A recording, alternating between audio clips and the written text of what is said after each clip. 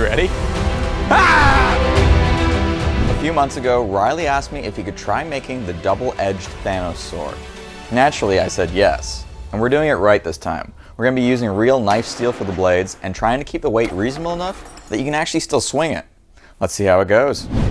So for the sword design, we're going to take a reference image of a Thanos statue and just draw around it. For the size, we got to scale it down to my height because in reality it's supposed to be 8'4". I'm going to make it 6'2". And it's ready to send to the plasma. So now that the design is done, we can cut it out on our Maverick CNC plasma cutter provided to us by Elite Metal Tools. Okay, so now that we have all of the parts cut out, we've got to weigh every part and make sure that both sides are actually the same weight so that when we put the blade together, it's perfectly balanced. As all things should be. Okay, 145 grams, 145 grams, 1.16 kilograms. So for the blade section, we're actually using 1084 high carbon steel. Now this is different than mild steel, and when we weld it, we need to preheat it first so that we don't thermally shock it and we get a nice even finish. All right, so we've got both blades done, and I think that it's time to actually break some stuff with them because they are feeling mighty solid. They're sharp. This one goes out to all those keyboard warriors. Oh, this guy is sharp. Who even eats fruit nowadays? Oh, that went right through. These swords are pretty tough.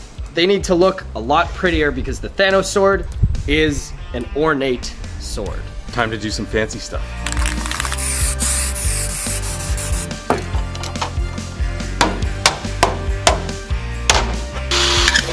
So now we need to cut some slots into our handle piece so that we can put the blades into the handle, weld it all up, and it's gonna be super strong. All right, piece is done. We got all our slots made, so let's join the swords together. Jesus! That's heavy.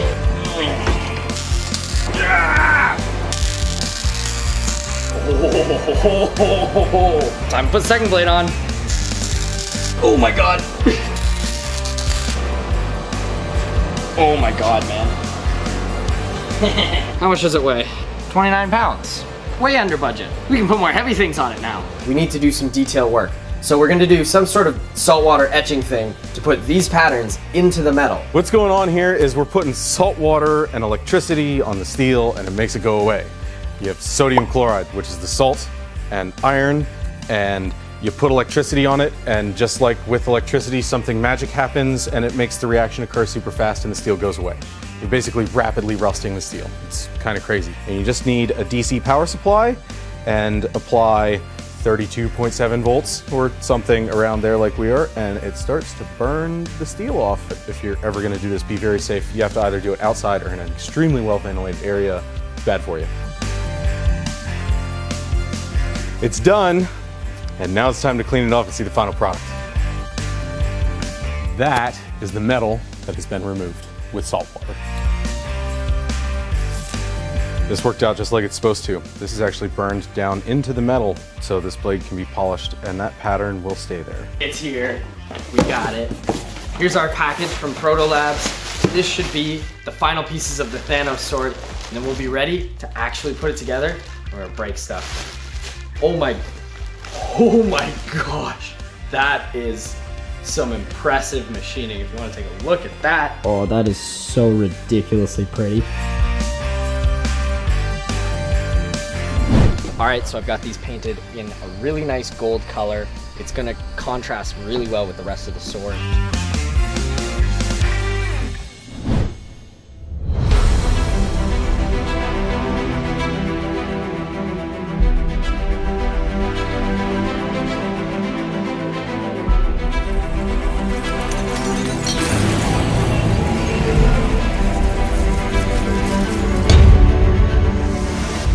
It's finally done, and now it's time to present it to him.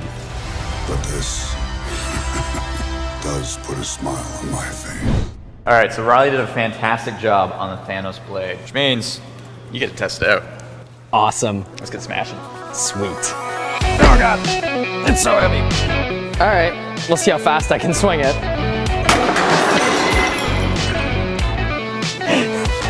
It's so hard to stop swinging. Another! More things! Should I try to do the spin move? Yeah. Spin move!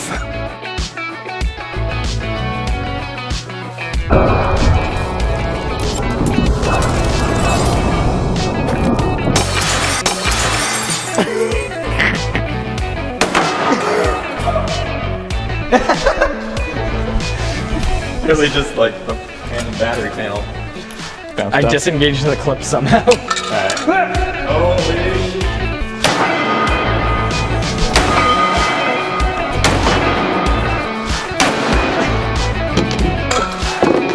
Alright, now it's my turn. Now that it's easy to wield.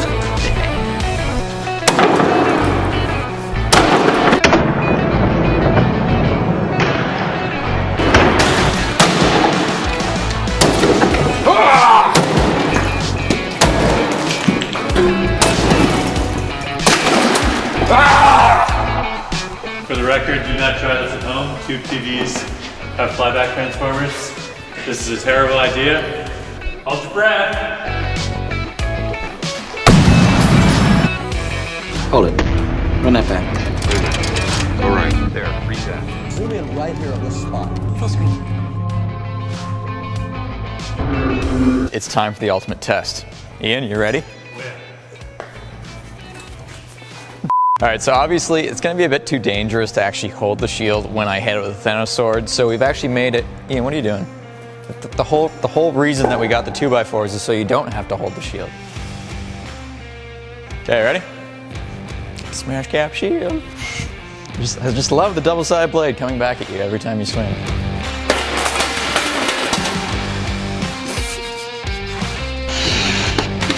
All right, we've reinforced the structure, so hopefully now when I hit the shield breaks instead of the structure.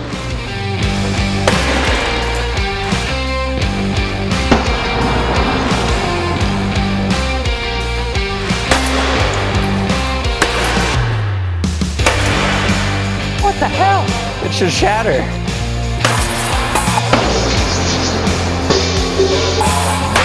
Yeah! Yeah! Get some! Ah! All right, so this thing's freaking sweet. The issue is, it's really not wieldable. We either need someone much bigger than me or maybe some kind of machine to truly test its capabilities. We are going to build something to spin this at a high speed, and then we're gonna chuck stuff at it. Think of it as a giant Thanos copter. Like this, but much faster. Oh, there we go. Woo, oh God, oh God. Like that. So we just cut out this big piece, which is going to hold the handle of the blade. All right, so we just got the holes plasma cut for the motor mount, as well as the bearings that are gonna hold the large gears. Now we're gonna get it cleaned up and let's mount everything.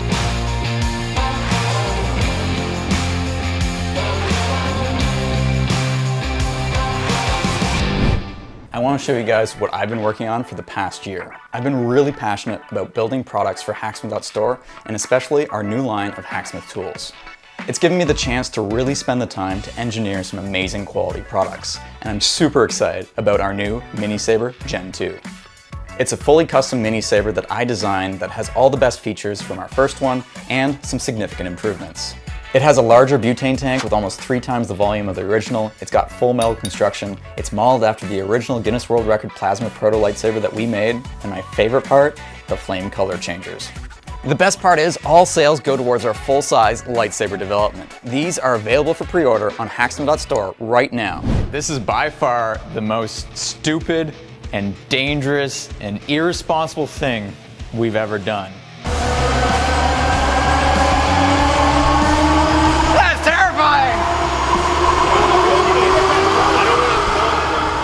Get to safety, cameraman. You're too valuable.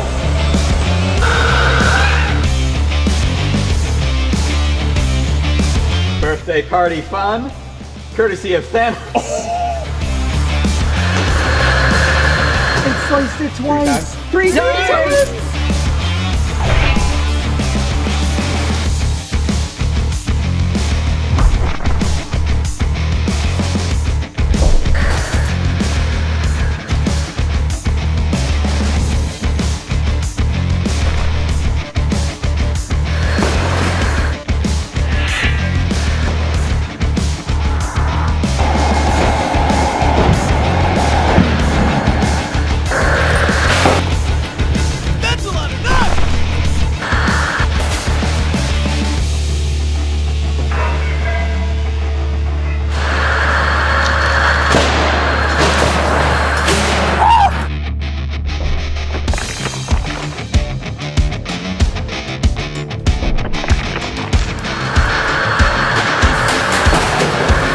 Chop her head off. Wow, like literally just the top of the neck. Thanks for watching. Don't forget to subscribe here, ring the bell to be notified when we launch a new video, and be sure to let us know what you think by leaving a comment below. And if you want to catch our latest content as soon as it's available, head on over to our main English YouTube channel and subscribe there as well. On that channel, you can listen to a bunch of different languages by clicking the gear icon below the video to change the audio track to your preferred language. We'll see you next time.